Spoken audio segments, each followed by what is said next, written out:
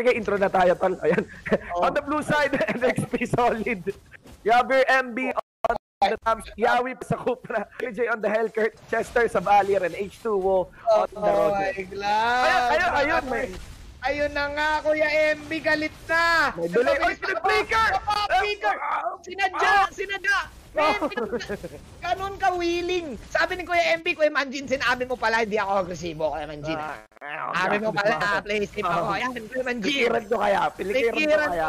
Pilikiran ko. So, I think, na-miscalculate ni MB. Kasi feeling ko, nag-flicker siya to get the sight and para makatalon siya ng auto-attack. Pero, na-miscalculate niya, tier 2 power yun eh. Tsaka tol, pwede siya chase down na kasi. Wala na reason na, na umatras. Pwede, tapusin niya na lang yung kill. Gagawin niyang 1-for-1 para madelay yung Hayabusa. That's a well-informed din naman. It's okay to go for the flicker. And ano lang talaga, tama ka, tier 2 turret yun sa damage. Pero tol, yung impact kasi nun, dinedelay mo yung Hayabusa pa rin on his buff. And na-delay pa rin yung Hayabusa sa buff niya. Although may kill na nakuha. So in terms of plus nakakuha sila ng purple, pre. And buhay pa yung purple ng NXP Solid. Team Chik, yung Arit ngayon, wala siyang purple. Kaya, tingnan mo, wala siyang mana boots ngayon, pre. Yung pinili niyang boots is yung cooldown boots. So, may hirapan siya mag-spam ngayon ng kanyang skills. Kailangan niya pa maghintay ng next turtle. Pang ni MB, huwag dating sa lane, talon ka agad. Hotdog! Let's go! Tuloy-tuloy yan eh. Tuloy-tuloy eh. Tsaka napagamit ka nila, Roger. Yung Roger may dodge mechanic. Men, tingnan mo, buhay pa yung purple ng NXP Solid. Ngayon lang kinukuha ni H2O, yung purple. Minamax out lang ni H2O lagi. Minamax out lang, oo. Parang tagilid na. Pero tingnan natin na ito.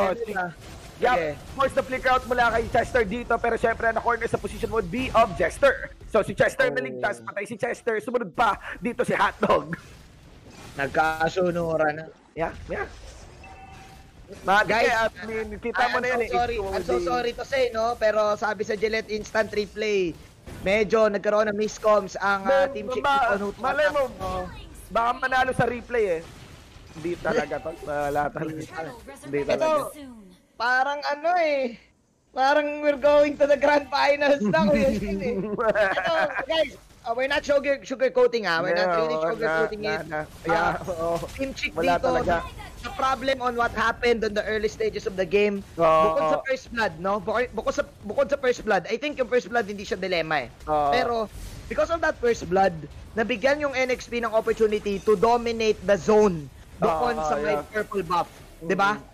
So, na-steal nila. Si MB, sinacrifice niya yung sarili niya, naging agresibo siya to delay the Hayabusa. I think, yung adjustment sana na pwedeng gawin ng Team Chik, chinek nila kung may purple pa yung NXP Solid. Yes, could be one, no? Be aggressive kasi kapag alam mong kayo yung inuulol niyan sa sarili nyong buff, ibig sabihin nun, tol, baka yung buff nila, buhay pa.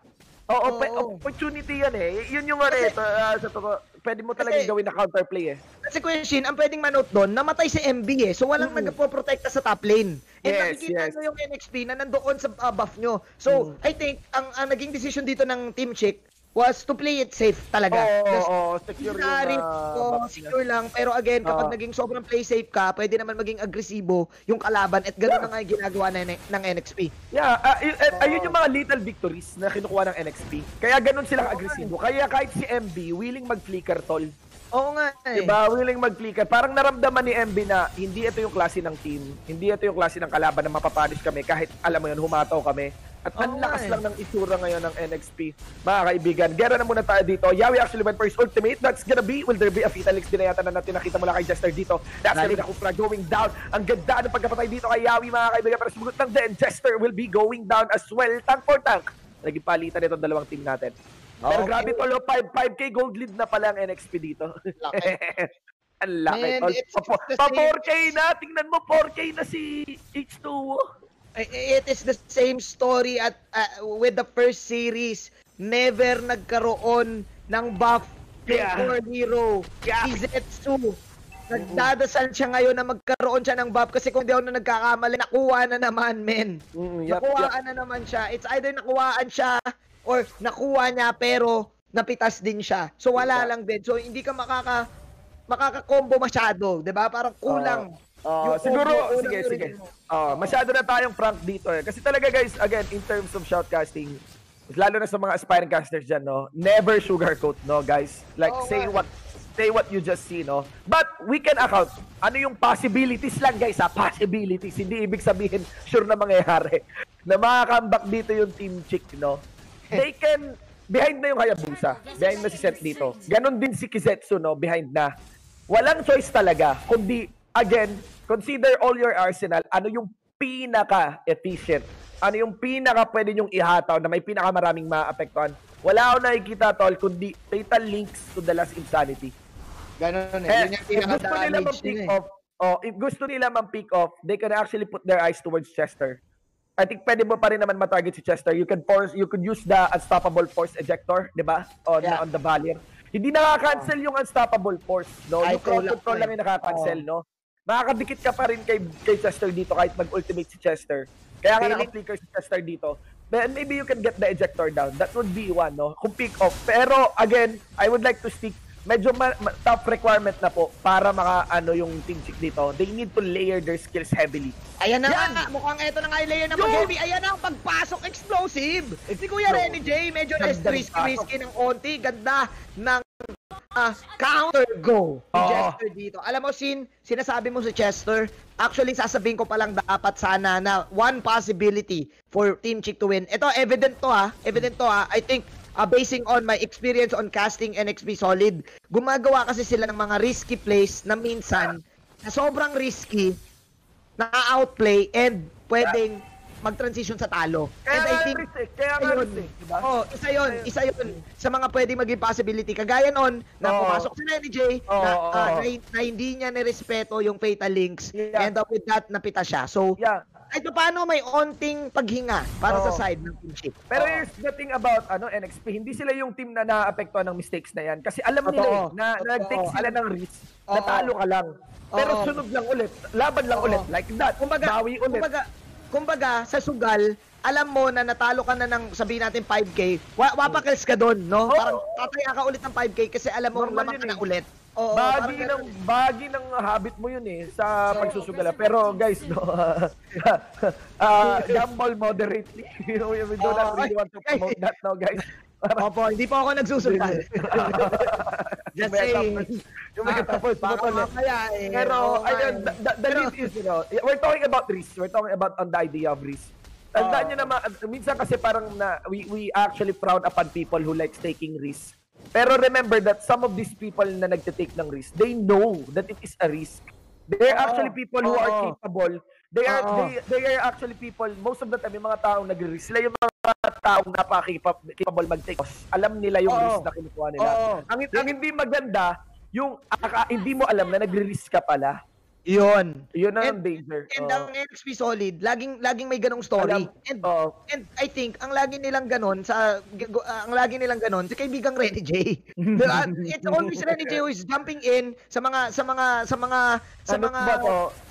games nila. Ayan, sa mga games nila, pero alam nila eh. Ano ba to? Hindi, ano na to, Renny J Potato na ba to, ha? Renny J Show. kung may raging potato, may Renny J Potato Renny J Potato eh. Explosive eh. Ganun po guys. Pero tropa kasi natin yan, sina Renny J. Nagpakilala yan sila nung bandang nationals eh, di ba? Ang Q squad ng Aether Clan, di ba? After the defeat on season 3, di ba? So ngayon, Team Chik, tingnan mo men, yung after...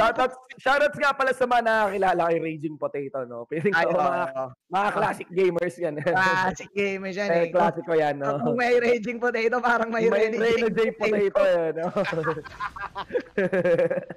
Idol yan, si Kuya Bimbo. Ayan, okay. Eto na men ha, di ba, tingnan mo, after nung pitas na ginawa ng Team Chik, di ba? Where's the punish? Yun yung mahirap eh, parang nakakuha lang sila ng libreng bonus skill, pero then again, yung composure ng NXP nandun para, ayun. Nandaan ni Chester dito, nahuli, pero sumunod pa rin si H2O. Baka mat-convert yata nila na 1-for-1. That's gonna be Pabu within the distance. Hindi nahagip dito ni H2O, pero si Chester, sure na naman. Chester for Chester. Oh my. I just want to mention na tol, kanina parang medyo nag-iba ng tactics yung NXP. Ang ganda ng ginagawa ng NXP ngayon dito. That's totally commendable. We keep on mentioning na NXP, tapang, take risks, laban. Pero kanina nag-tone down sila. They set up that brushes. Dito sa instant replay, makikita mo, no? Wala nang nag-attempt sa NXP despite having a very obvious lead here. Walang nakadikit sa inhibitor turret. Inaantay nila lumabas yung Team Chik. So, nire-respeto nila yung capacity ng composition nila na, hindi ganun kadali talaga mag-push sa inhibitor turret. Oo nga, lalo na Harit din to eh. Pwede niyang ilagay yung Shaman Force dun sa loob ng inhibitor turret. Tapos, alam mo yun, maligtas lang.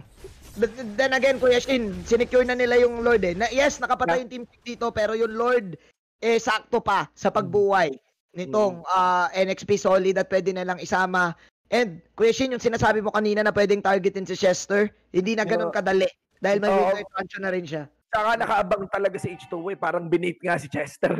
Oo nga. Binate si Chester parang hindi pa alam ni Chester no, na bait siya. Kasi niya alam H2 nakaabang Siya di ba, sabi nga natin kung si Popol and Q pa, yung Setso Dog. Ito naman si Roger, si Wawa, di ba? Ang hirap nito. Si Wawa ng ML, tol. Si Wawa ng ML. Men, Team Chik. At men, biruin mo, ang taas ng gold lead, 10,000. Ay, naman. NXT parang ano lang yan, parang per Arnie Butters. Ay! Oo, tol, per R. Hindi pa nagkakas yun, ha? Hindi pa nagkakas yun. Ano pa lang yung guesting. Oo. Grabe. Kay Butters, the stonks. Oo nga best stonks si Mr. TK eh. 10K per month 80K per month. Guys, pinakamayaman na caster. Pinakamayaman na caster, promise. No, maniwala kayo sa hindi. Mayaman si Butters! Ay, naku si Chester. Napakagandang ejector dito pero pare, yung transformation nandun pa din. Meron kayong magagawa dito ang Team Chik dahil ang nakikita ko na lang ay mga buhay na asul. Dahil tatlong buhay na pula ay wala. NXP solid. Stomping Team Chik.